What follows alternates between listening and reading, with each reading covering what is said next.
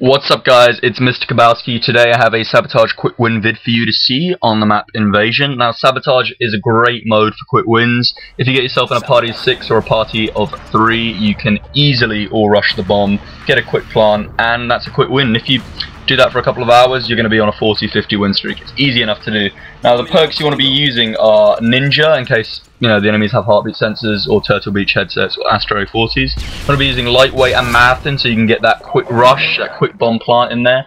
And then Tactical Insurgents, so that if you die once you've planted the bomb or before or wherever, you can put that Tactical Insurgent within the vicinity of their base, so that if they kill you off it, they're defusing it, you can respawn on that tack, run over, kill them, plant another tack. That's the way it's done.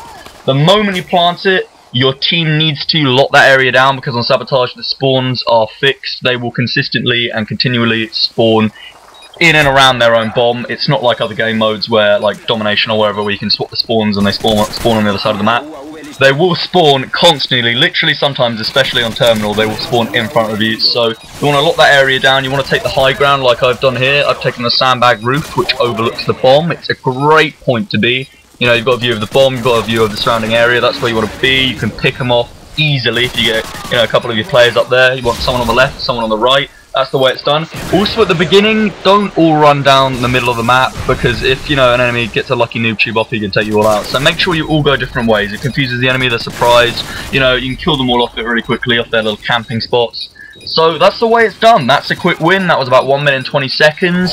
Sabotage, great for quick wins. Make sure you get yourself in a party of 6 or a minimum of 3 players. I'm Mr. Kabowski. Please subscribe, rate, and comment my vids. I've hopefully got some new material which I will be bringing out when Black Ops comes out. Thanks for listening.